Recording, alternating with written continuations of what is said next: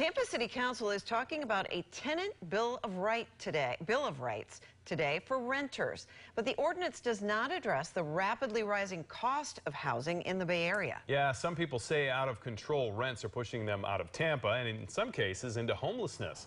8 on your side's Jeff Patterson joins us now live from Tampa with more on the story. Jeff. Good evening, Josh and Stacy. This is the site of the Tampa Park Apartments. It's being torn down now, but about 270 families lived here in low-income situations, and this was affordable housing for them. But now some are saying it's becoming just about impossible to find affordable housing in Tampa.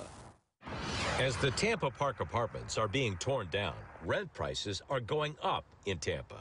Some new housing is being built, but this condo under construction on Tampa's Bayshore Boulevard will feature multi-million-dollar homes and nothing for people with moderate or low incomes. We like to call it Tampa Bay, but who's really winning when the people who make this city thrive can't find a place to sleep at night? Jay Passmore is a community activist who says it's becoming impossible for some people to afford rapidly increasing rents.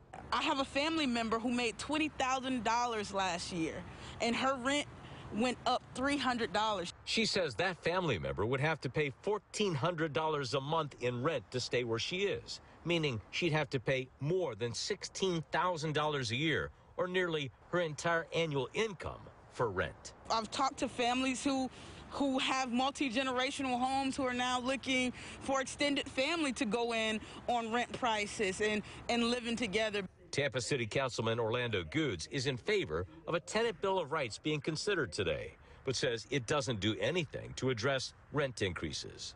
People are hurting. People are becoming homeless. They can't afford what they're staying in.